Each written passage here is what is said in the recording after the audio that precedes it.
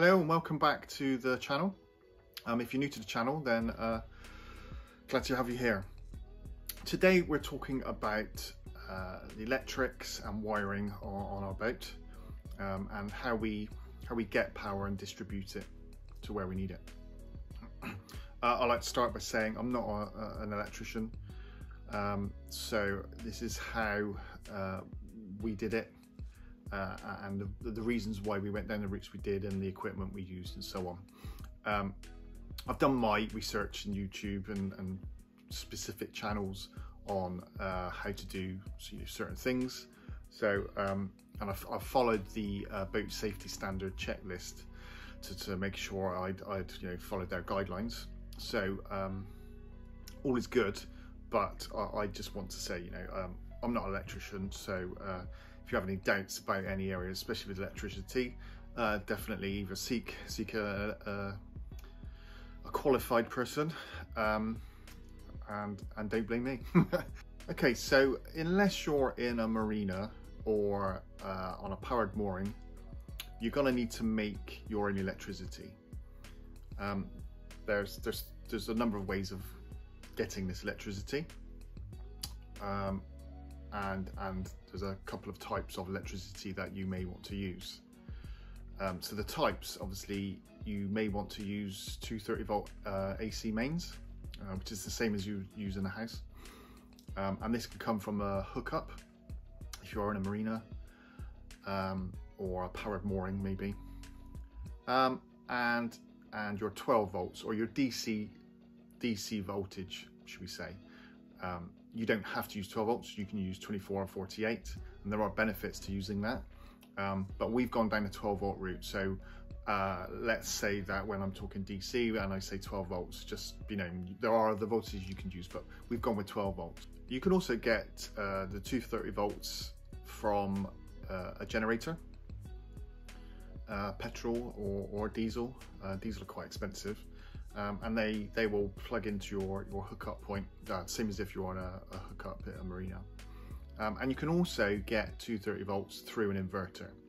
So that is powered from your 12 volt battery supply, but then converted into 230 volts, and then obviously distributed around the boat the same way as if you're on the hookup.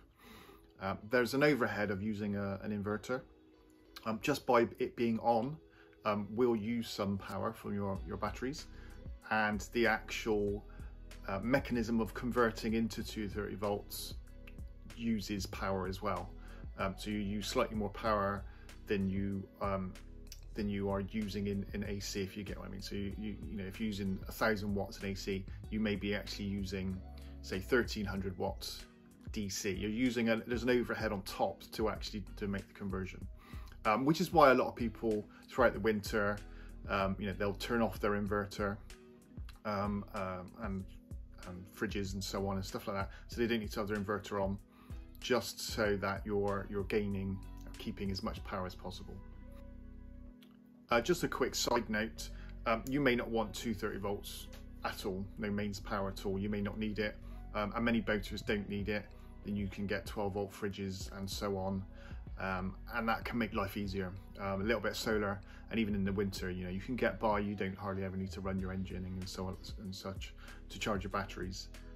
So we enjoy the luxuries of having mains. So just the bigger TVs, smart TVs, dishwasher, and stuff like that. The selection of non-12 volt items, should we say, is just a bit larger if you can go down the household route. So yeah, you don't need to have 230 volts, and if you can get by like that, that does make your life easier. So for your 12 volt system, your DC system, which is direct current, as it's known by, this is obtained from batteries, and there's a number of types of batteries.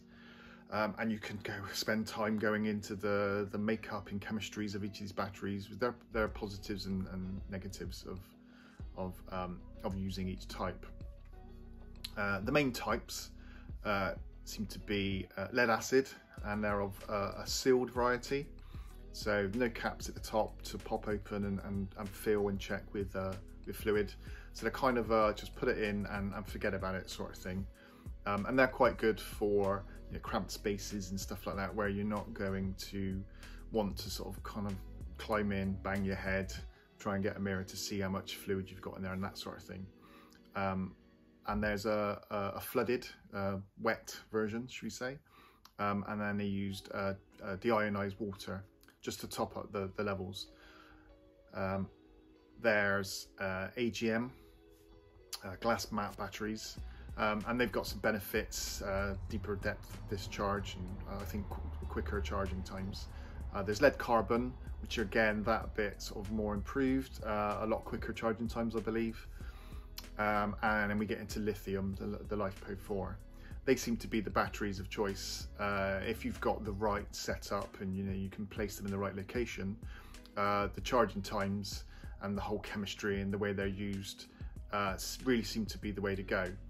At the time when we were looking into batteries, and this was only a year, 2 years now we're getting on for, the cost of lithium was a lot more. There's definitely a lot more cheaper versions through the Chinese companies, should we say, but even some pretty good UK companies now that are doing quite good deals. And the cost is pretty comparable to some of the lead acid setups now as well, with all the benefits of lithium. So depending on whether we end up staying on a mooring year round now, we will definitely consider adding some lithium into our battery bank in a hybrid setup, which seems to be quite a good way to go and quite a favourable way to go at the moment, into our system. But that's only going to be of any benefit if we are actually going to be coming off of a mooring. If we're staying on a mooring, we were advised to just go with some kind of bog standard 12-volt batteries. There's these lead acid batteries, they don't seem to be very robust. You really got to seem to look after them. As far as depth of discharge and that sort of thing, they can take really high amperages and really dish out sort of lots of power, and they're quite robust in that way. But you can only discharge them to 50%, so you only get half the capacity of what you actually have. And they don't like being left discharged for too long, so you are finding you need to get them charged back up to 100% pretty much as soon as possible.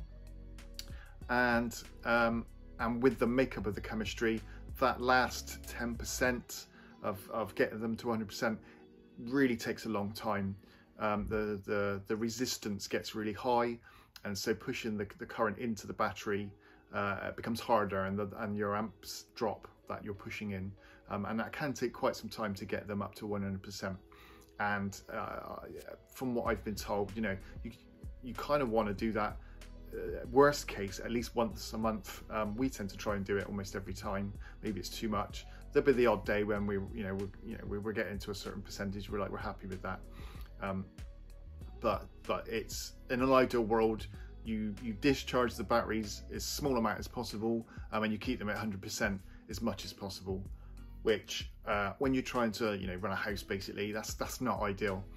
With the lithiums, they work just like your phone, so they kind of prefer not to be charged up to the maximum all the time, or left charging, and again they can go down to 10%. There's always an improvement if you don't go too low, but I mean 10% is quite adequate. And they like being charged somewhere in the middle, and they can be left like that for as long as you like. And the charging is so much quicker that you you can almost forget about your batteries. You can just use your power, keep a little eye on it, and just enjoy life. With lead acid batteries and those makeups, you do find your battery life is your life. You're loving the solar, you get the free energy, but you're just always keeping an eye on your batteries and aware of where they are. Where I think potentially, as long as you've got all of your safety equipment, your cutoffs and stuff like that for lithium, you can kind of forget about it and just get on with stuff. But like I said, 2 years ago, lithiums were out of our price range, so it just wasn't really an option. What I did do some investigation about was I found that 6-volt batteries actually have a thicker plate on them, and so they're that little bit more robust again. You can be a bit not abusive, but just a little bit more leeway with how you treat them. And knowing that we have dishwashers and washing machines and a lot of power usage, I want them to be able to take a bit of a beating, I guess. So the batteries were 6 volt and 210 amp hours.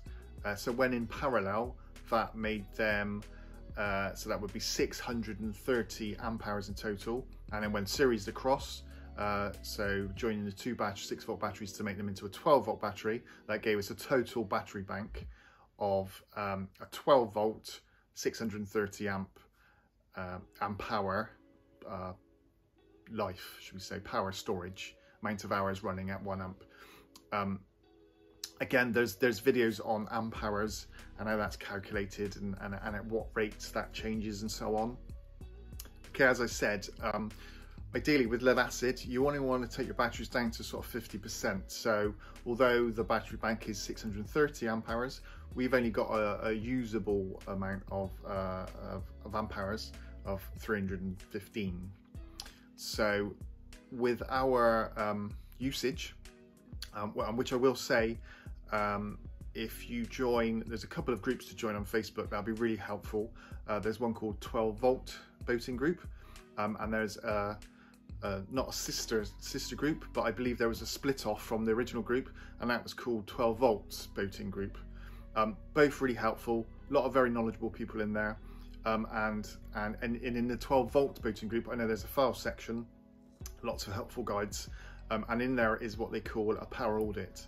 And you basically fill in all of your devices, all of their watt usage, so the power they would use in, and you set how many hours a day they're used or on for, and you list it all up, and it gives you your daily amp hour usage, and also it can suggest how many watts, how many panels, or how many watts in solar, should you want to go down that route, what you would need to be able to charge those batteries back up or maintain those batteries.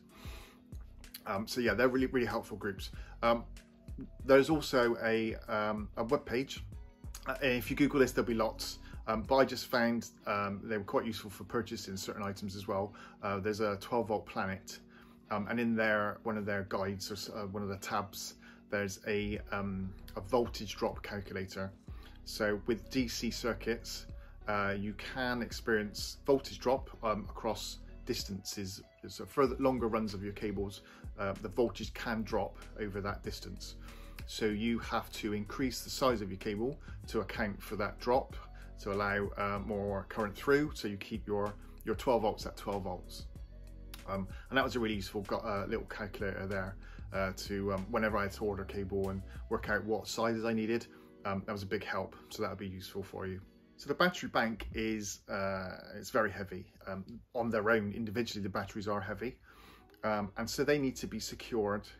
Again, all of these sort of stipulations that are in your boat safety standard guide, your checklist. So it's definitely worth getting that. It will help you throughout your build, and you'll know you're doing everything correct as you go along, and you'll be good then when you come to get your certificate signed off. So the batteries need to be secured.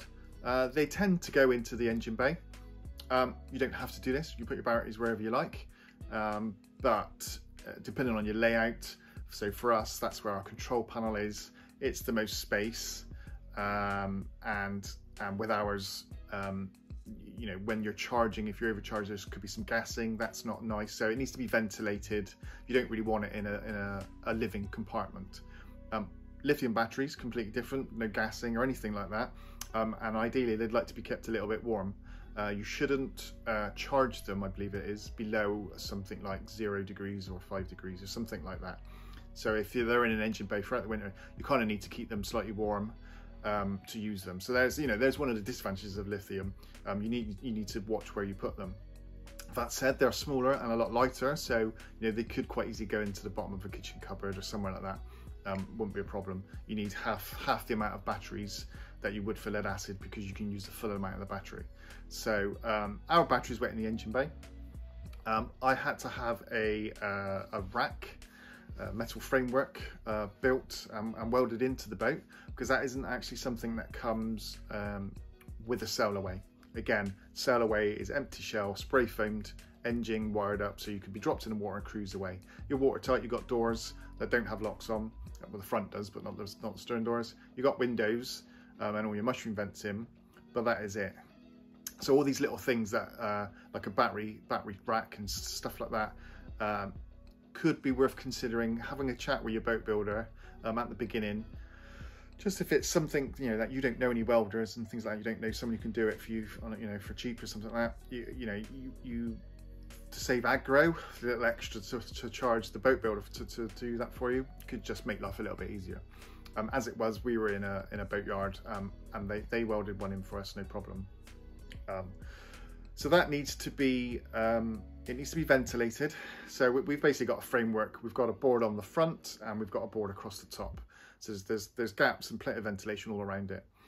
They need to be struck down so that should the boat tip in a lock or, you know, anything like that, it's over so many degrees. Again, in your boat safety guide, the batteries can't tip, fall over, short out, cause a fire.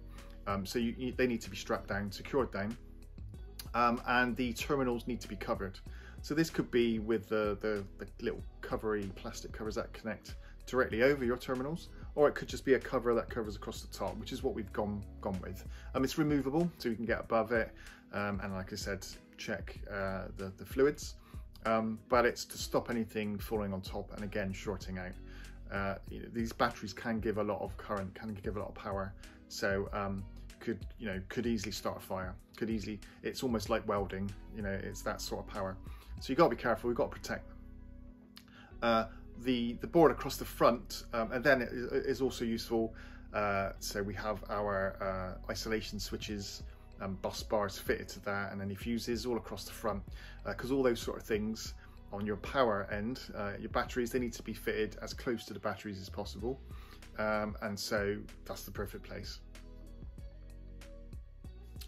So to get the 12 volts from the battery and distribute it throughout the boat, we ran a cable from the batteries up to our 12 volt distribution panel, which is just as you go in through the door.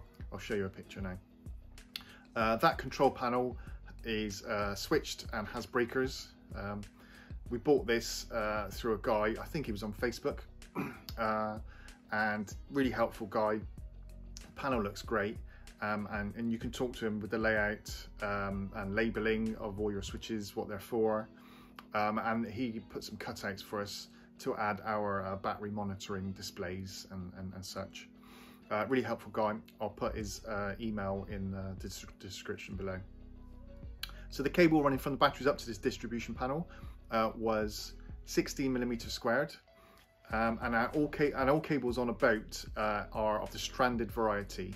There's no solid core cables allowed. I believe it's already on your boat. That's okay. But if you're going to be replacing any cable, as far as I'm aware, it needs to be the stranded variety. So this is 16mm cable. It's rated at 110 amps. We're not going to be going anywhere near that, just for our 12 volt circuit throughout the boat. It's just for lights, water pumps, a few displays, Alexa, charging phones, stuff like that. So even together, it was nowhere near that. It was about 3.5 to 4 meter run, so there would be some voltage drop. So just to belt and braces and give us some future proofing if we wanted to add anything, we went with 16mm squared cable. That connects up to a bus bar up in our electrics box, should we say, cupboard. And then from there, individually across to each switched circuit on the control panel. And then obviously from the other side of that switch out to our lighting circuits, which are split for lounge, galley, nearly what it said, kitchen, and the head, toilet, and the bedrooms. And then obviously any higher powered circuits, so water pumps, the pump on our pump out toilet, the macerator pump, and Gulper pump. These are slightly more power.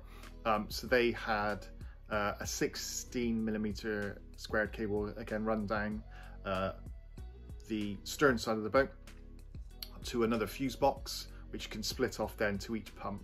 Slightly smaller cable then, rather than running like a I don't know, 4 or 6mm cable all the way down to each pump. Ran a 16mm cable down and then split off. So it's fused there again and then split off to the pumps with a more sensible sized cable. Works out probably not a lot cheaper, but just an easier way. I just found it was an easier way to do it. Just the one cable down, and then we can just fuse it and run it off, not a problem. With pumps, you've got some flexibility here with voltage drop and so on. That most likely you're not necessarily going to have all your pumps running at the same time. So our water pump most likely would be running at the same time as the Gulper pump, because you have the shower running and you have your Gulper pump to pump the water out. But our water pump is actually on a separate line, single line running down on the bow side of the boat. Bow side? Aft. Running down the other side of the boat directly to the water pump. So, but you're not going to have the toilet macerator pump running whilst the Gulper pump's running. At least I would hope so. I wouldn't want someone to come use the toilet while I'm having a shower. So, so you can kind of gauge your cabling based on, you're not necessarily going to have both of those pumps running at the same time. Should you do that, what you'll find is one of the pumps may not run as fast as it normally would. So there is some flexibility with certain things. You don't want to be having too much voltage drop. I think the cable can get too hot then and it can cause you problems. But what you definitely don't want to be going is too much current for the cable that you fitted. That's where it will get hot and melt and start to catch fire. When fusing your cable, you need to have the fuse rating at slightly higher than the current or amps that you're going to be putting through the circuit, but lower than the maximum amp rating of the cable that you're using. So what that means is your fuse isn't going to be blowing all the time because you're overloading it, but it will blow before the cable reaches its maximum current rating and starts to, again, melt, cook and start fires. So that's where you want your fuse ratings and any breaker ratings as well, working along the same way. The only difference and benefit to a breaker is that should you repair the problem or remove an item that's overloading your circuit, you can reset it, whereas a fuse, it will blow and you just have to replace it. So these days, the lighting in a boat tends to be LEDs. Obviously a lot of older boats had little bulbs with filaments, but there's even replacements for those, just changes the bulb, but it's actually an LED within inside. The benefits of LEDs: use a lot less electricity, loads more efficient, and there's more flexibility with them regarding dimming and changing colours and all that sort of thing. So LED lighting seems to be the way that people are going, especially with new builds and new boats. And LED is what we've gone with throughout the boat. So due to the low power usage that you use, you can actually use quite a thin cable. You can use as small as 1.5mm squared cable if your runs aren't too far. Again, you always have to allow for a voltage drop. With our setup and the lengths, and with some flexibility, if we want to add to it, we went with 2.5mm squared cable. So again, this is a stranded cable.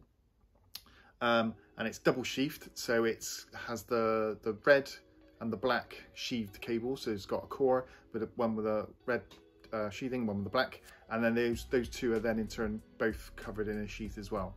So it's double sheathed, double protected, and run in series. So then separate circuits. So we have, like I said, so we have the galley in a separate circuit, the lounge in a separate circuit. So they're each fused and switched on the control panel individually, so we can kill the power to that circuit completely from that main control panel. And also we have the lights, those circuits switched with a wall switch, like you would with a just in your house. So like I said, they're wired in series, so it'll be positive to positive, looped around each all the way around to each light, and negative to negative. And with the switch, you're only switching the positive, tends to be the normal. So you only run the one cable through the switch, one's either side, one in, one out, and then up to your lights. You can actually do the 2- and 3-way switching, the same as in a house. You have 2 switches that can control both sets. It's quite simple to wire. That works with DC as well, so that's no problem. And the cables are clipped. I believe now these distances change depending on whether you have the cables in conduit or not. But it's every 300 millimeters or every 900 millimeters. I think with all these things, more is better. I think in general, most of our cabling is in conduit and is clipped at 100 millimeter intervals. Sorry, just someone looking through the window. So to measure our usage, so our outgoing power and to view how many amp hours we have left, we use the Victron system, this Victron setup, and part of that is a BMV 712, I think it's called. It's a battery monitor. That comes with a shunt, so that's a device that can measure the current flowing through it, and you wire that quite near the beginning of your system. So all your negatives going in and out of your boats, all your charge negatives and all your load negatives all connect to one side of the shunt, and then you have the one negative coming off the other side across to the batteries. So then that can like I said, I can measure all the current flowing through, so or all the current coming out and all the current going back in, and that can keep account of that and let you know how many amp hours you have available in your system. You can also display this as a percentage. That can go kind of go out of sync and not be quite accurate at times. Once your batteries are fully charged and it does its calculation, it will click to 100%. Then you can kind of, as long as it's set up correctly, then you can be sure you're at 100%. But as it goes down and back up a bit again, I'm not sure why, but I can see it myself by the amount of amps that are being put in when we're charging the batteries that were potentially maybe higher than say 70%. So I don't always go dead by the percentage, but if it's counting your amp hours and stuff, as long as you've got everything set up correct for how many amp hours your battery can handle or store, and how many you've used. So all of your loads are going through that shunt. If you were to wire something directly to the batteries, then it doesn't know it's using that power, and obviously its calculations are being correct. So as long as you wire everything correctly, gives you a good indication of how much power you have left. As well as the battery monitor display, we also have another color display on the Victron system. You don't necessarily need to have it, but I love gizmos, and it also just gives you a nice graphical display of what's going on, if your batteries are charging, how much solar you've got coming in, and it also gives you remote access to that data. It can give you all sorts of reports and so on, and you can also view the same display and even control that panel remotely from your phone or a laptop. So you can actually make setting changes, clear down errors if there's an error and you need things to come back on. You can actually do that and control it remotely. So it's quite a good tool. And part of living on a boat is the power. You're always looking at how much power you got. So when I'm away, I'm always keeping a check, make sure we've got enough power, and reminding the girlfriend to turn the engine on to charge it if it needs it and things like that. And then also reminding her to switch the engine off when it's fully charged. So it's quite useful. I mean, the Victron stuff's not necessarily cheap, but it works well. I like it, and everything sort of works together as a whole package. So it's quite good stuff. So to give us a better choice of the appliances we can use, we did want to go down to 230 volts. So the type of TV you can use against the 12 volt version, it's just much better, and better fridge freezers and so on. Just the way we wanted to go. Water pump. So we went again with the Victron unit. It was the Multi Plus 12 120 3000.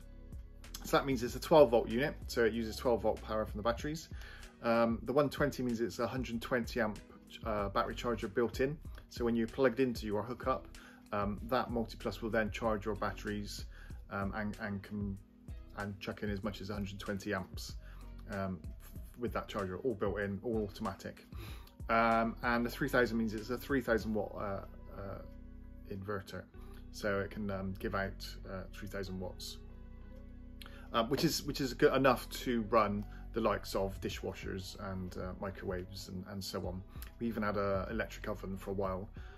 Again, I wanted something really funky, touchscreen, connects to Alexa and all that sort of thing, but unfortunately it needed to be electric. And with us being out on the cut 6 months at a time, it just wasn't practical. It just used too much power, and so Sunday roasts weren't happening very often, so we changed the gas. So that inverter also has some funky sort of technical things built into it. So if you are on the mains hookup and you find you're drawing more than the 3 kilowatts or the 16 amps that the inverter can provide, the mains hookup can provide, it will actually draw on the inverter as well to kick in and use power from the batteries to give you that extra boost. So like in the beginning, it took the girlfriend a little while to remember that she couldn't have the toaster, the kettle, and maybe turn on the microwave all at the same time. And this can actually kick in and help out, stop everything tripping off and stuff straight away. You may get a warning like flashing, you're overloading a little bit, and then you can kind of switch something off if you need to. But it will help out, and you can adjust that how much it does that. So it's quite clever kit. Okay, so to power the inverter, Victron specify, especially over a certain distance of cable length that you need to run from your batteries to the inverter. They say you should use 50mm squared cable and two for your positive and 2 for your negative. We were about 3.5 meters, I think, 3.5 to 4 meters. So that's what we went with. That's fused at the battery end and switched, so you can isolate the inverter should you need to. I believe it's a 400 amp fuse, because you can be drawing on quite some power when you've got things running and with the inverter running. Now we have the 12 volts going into the inverter. This means we have 230 volts mains coming out. So this needs to be fused or through a breaker, just like in a home, and also have earth leakage or earth shorting, something devices. So they're RCDs, or now these days I think there are something called an RCBO, which is your breaker and earth sort of all in one. And I think they're allowed within your the boat safety standard restrictions. So the same sort of unit as you have in a house, or in fact the same unit you have in a house, a consumer unit with all your little trip breakers and the main sort of earth break that trips, and then also a main switch at the end. If you're on a smaller boat with just a couple of circuits, just like one ring and then one for a fridge, maybe something like that, there are little sort of small garage consumer units, a lot cheaper. We've got a number of devices here. We've gone for a loop, a ring main for our sockets, and we've got individual RAID, what they call RAIDs. It's a single cable from the breaker down to the device for the fridge, freezer, dishwasher, microwave, washing machine, so on, stuff like that. Slightly bigger cable for those, 4mm square cable, opposed to the 2.5mm cable we've done for the ring main. It can handle slightly more power because it's in a loop, and on our sockets, just normal household items, TVs and stuff, so nothing too high powered. The cable used is, again, so it's stranded cable, not solid core like you would have in a house. That's because with movement on a boat and so on, that cable can break, snap, and if it should short, your boat could become live. So again, part of the reason for having your RCB units and consuming it with your RCDs and so on is, should there be a short to earth, the whole power would trip off and hopefully no damage done. Save your bacon. So it's stranded cable, and with the DC cable, if these are being terminated in a screw type connection, so your back of your main sockets, generally you tighten a screw down and that clamps on your cable. With those, I'm pretty sure now you need to, it's not you should do, but I think you have to fit what are known as ferrules. They're small sheaths that go over the paired back cable, and you clamp it onto the end of the cable, and then when you actually push that end into the whatever you're fitting, light switch socket, as you tighten down that screw, that squashes that sheath metal covering over the strands of the cable, so it makes it a more of a secure clamping of those strands.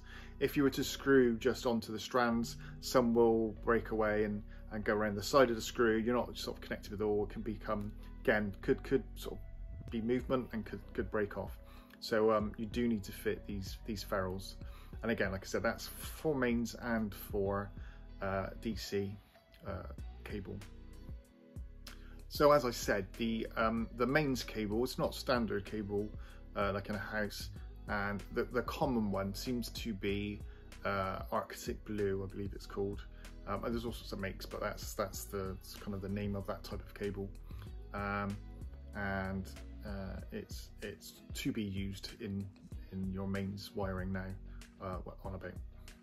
So with bonding, your DC battery, so your starter battery will definitely be earthed or bonded to the hull, to an earthing point. It's quite often it's somewhere on the engine, one of the engine studs maybe. And your house batteries, if they are not linked through your starter battery some way, as ours aren't, you need to bond them to the same point. So you join them up to that same point on your hull, wherever that is, and then you run from your consumer unit. You run a grounding or an earth cable down to, and it's not to the same point, but close. I'm not sure if there's a distance, but it's just close to the to your DC bonding. I believe if it's on the same point, you can cause these stray currents and stuff that can corrode your hull. So you have it slightly separate. On the note of the hull corrosion and so on your incoming cable, so from your hookup where you plug in your power from the marina power, on the earth wire coming in, you can fit two devices. There's a galvanic isolator, which is a lot cheaper device, and it's a number of diodes going in a specific way to stop these stray currents occurring, or to dampen them down. Or you can buy something which is called an isolation transformer. A lot more expensive, but they do the job. Completely separate the currents. I don't know. I've read up on it, but I'm not 100% sure on it, so I wouldn't want to try to explain to you guys.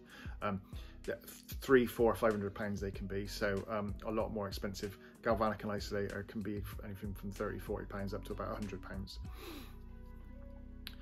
£100.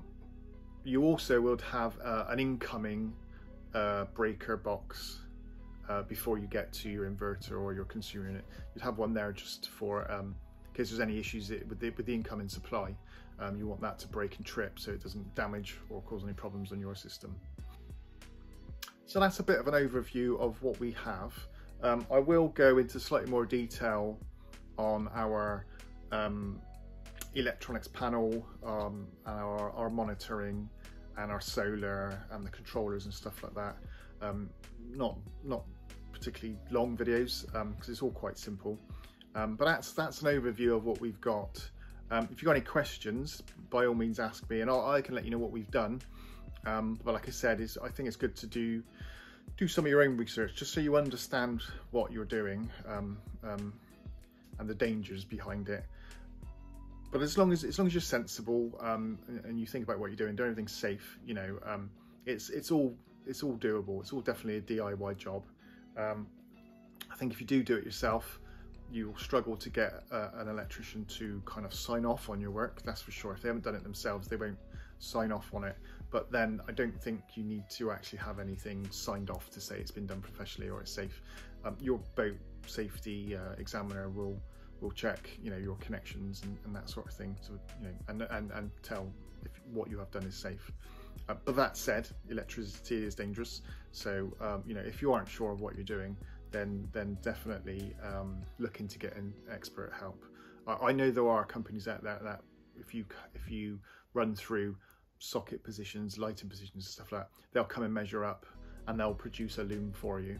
They'll do a complete wiring loom for you, and then I don't know, maybe get someone in to connect it all up, or have a go at that yourself. But at least you know your cable sizing is correct. So yes, any questions in the comments, and hopefully I haven't waffled on, made too many silly faces and tutted and so on, and I'll see you in the next video. Thank you very much.